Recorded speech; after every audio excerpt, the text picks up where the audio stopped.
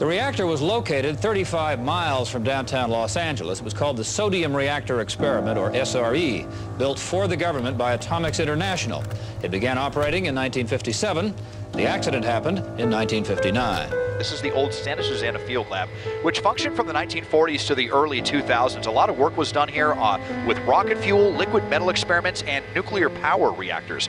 Today, we will be diving into one of the largest and most disastrous nuclear disasters in American history. Hidden right here in the hills of Simi Valley, only about 30 miles away from Los Angeles. A disaster that has exposed potentially millions of people to harmful radiation, and which many people believe continues to contaminate the surrounding area. This series of nuclear disasters occurred throughout the 50s and 60s, but wouldn't be exposed until the late 70s. Blue skies are turning red, sun gone down upon my head, up beyond that mountain range, deep into a halo. The old SNAP 10A reactor, a total of 10 reactors, functioned here at one time or another, including the first ever commercial-grade nuclear power reactor in the world, which actually powered the city of Moorpark for a time. Santa Susana. Welcome to Waste Media. Today we will be covering the infamous Santa Susana Field Laboratory. High in the hills between Simi Valley and the San Fernando Valley, a vast 2,800-acre facility once lived here. It all began in 1947, when North American Aviation, one of the giants of post-war aerospace, chose this remote destination for experiments deemed too dangerous for populated areas. At the time, the surrounding hills were made up of grazing cattle and orange groves. It was the perfect place for a secret project that would go on to affect the area for generations. I'm trying to get as close as I can to where the field lab used to be.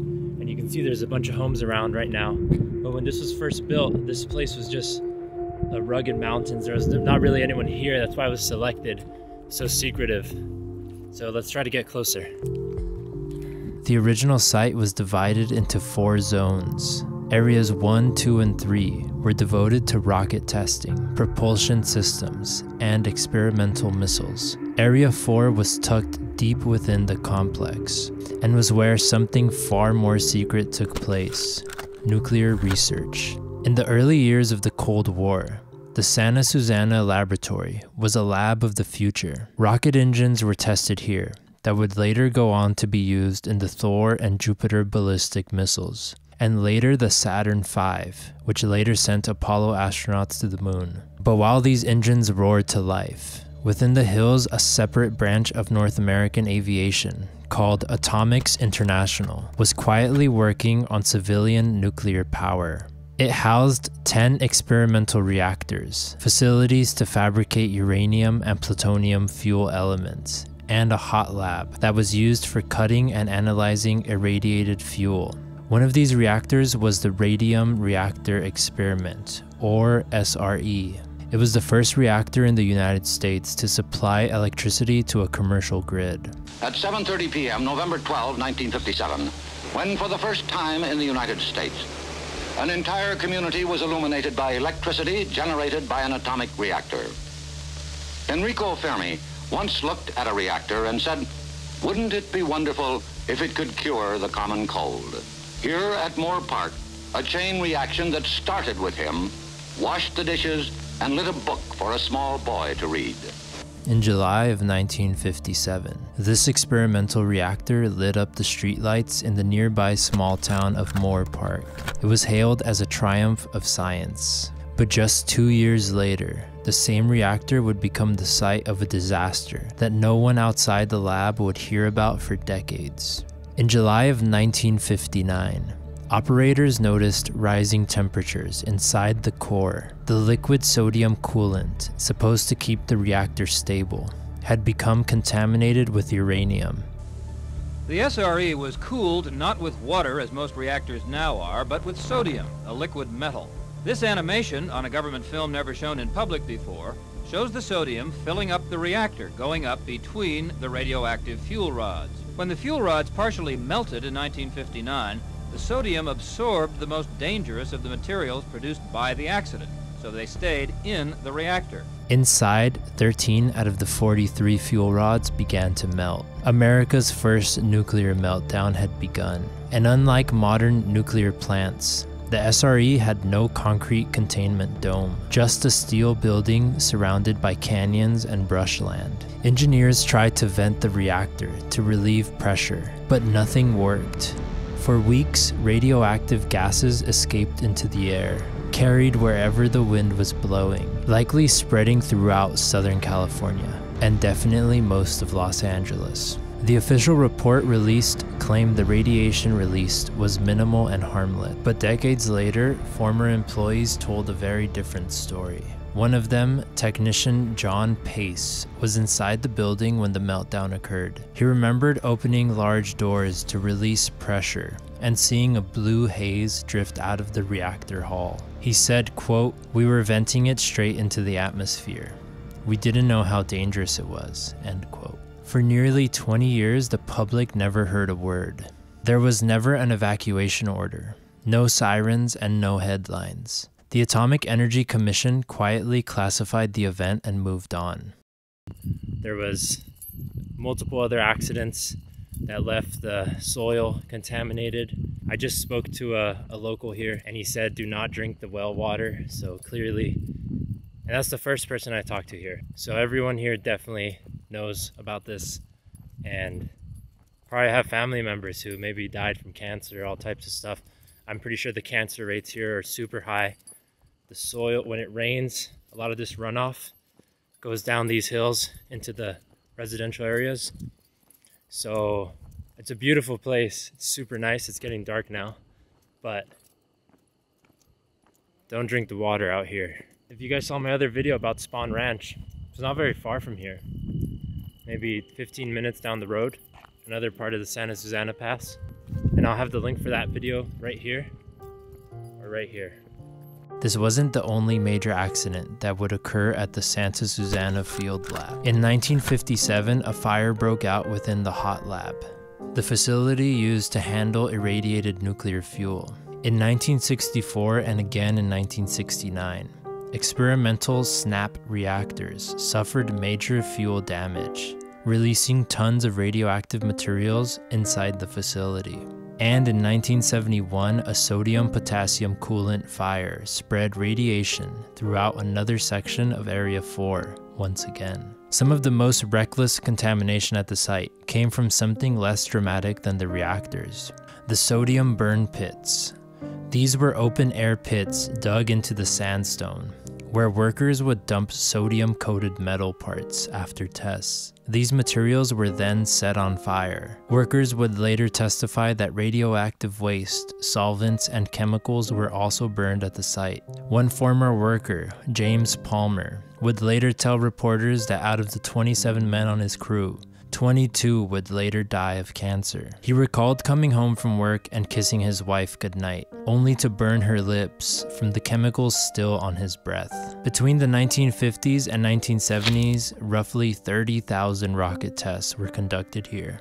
The whole time, the lab's radioactive and chemical footprint was spreading into the soil and water beneath them.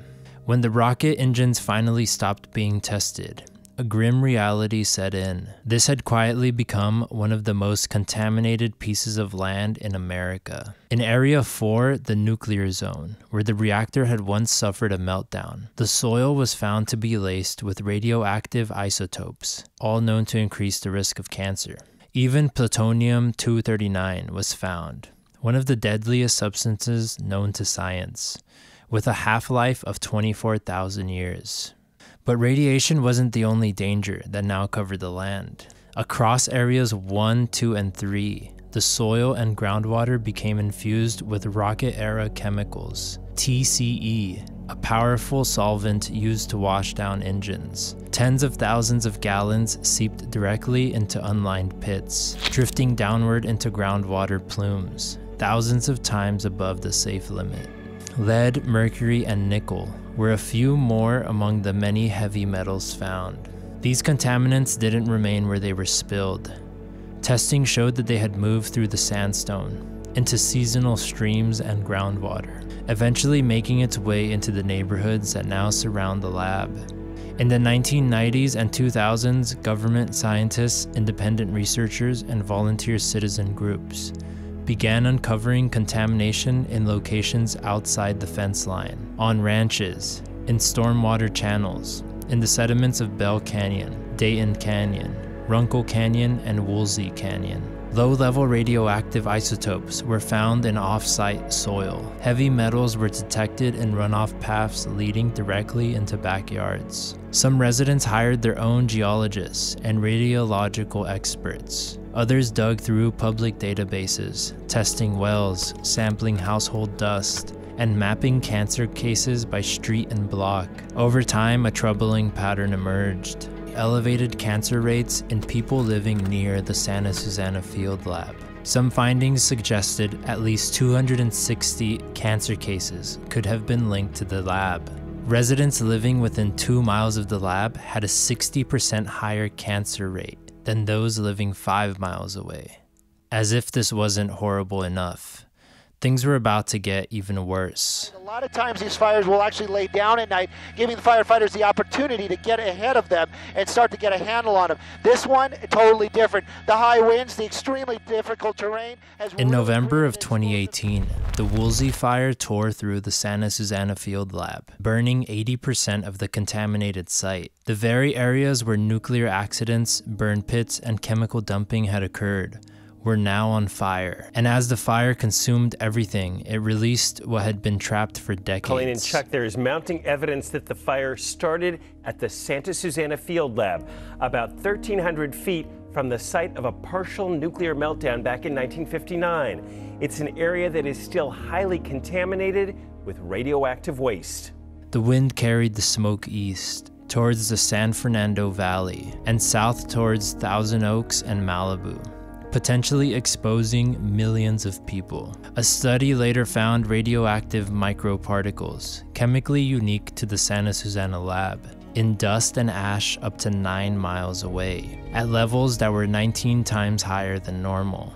Today, the lab is quiet. I was unable to get past the gates. The land is now largely owned by Boeing. Boeing acquired the assets of Rockwell International's aerospace defense business in 1996. This included the Rocketdyne operations, which ran the lab, which included the Santa Susana Field Lab property. Ownership meant Boeing inherited both the land and liability for contamination in many cases. Boeing owns the majority of the land. They own about 2,400 acres of the 2,850-acre site. NASA also owns a smaller section of the lab, 409 acres of Area 2 and 41 acres of Area 1. The U.S. Department of Energy controls the radioactive portion of the site where the meltdown occurred. In 2010, NASA and the Department of Energy signed legally binding agreements, promising to clean their portions of the lab to background levels, the strictest possible standard. But Boeing did not sign. Instead, they argued for a cleanup based on risk rather than removal, a standard that is far less stringent, leaving far more contamination in the soil. In 2022, the California Department of Toxic Substances Control signed a quiet behind-closed-doors settlement with Boeing, one many residents saw as a betrayal. The agreement required Boeing to clean chemical contamination to a residential standard, but did not force a full removal of radioactive contaminants. Large portions of the site's nuclear legacy could remain buried in place. Boeing insists the land will never be developed, pledging to preserve the entire property as permanent open space. As I drove home, I was shocked by how beautiful this land is. It's really a shame that one of the most unique landscapes in Southern California will now live with these scars for far longer than any of us will be around. For decades, the Santa Susana Field Laboratory operated in silence. Rocket tests, nuclear reactors, burn pits, all conducted within these secret hills of Southern California. Year by year, residents moved in closer and closer. Today, thousands of people call this area home.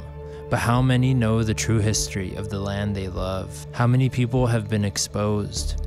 How many lives changed by an invisible force that lurks beneath the very ground they walk on? Will we ever know the true impact of this disaster? Will we ever see the true scale? Truly, the superpower which man has released from within the atom's heart is not one, but many giants. One is the warrior, the destroyer. Another is the engineer, seeking to provide vast quantities of energy to run the world's machines. Another is the farmer, helping to better feed tomorrow's world. On man's wisdom, on his firmness in the use of that power, depends now the future of his children and his children's children in the new world of the atomic age. Hopefully a mountain lion doesn't run out on me right now. And check out the Patreon.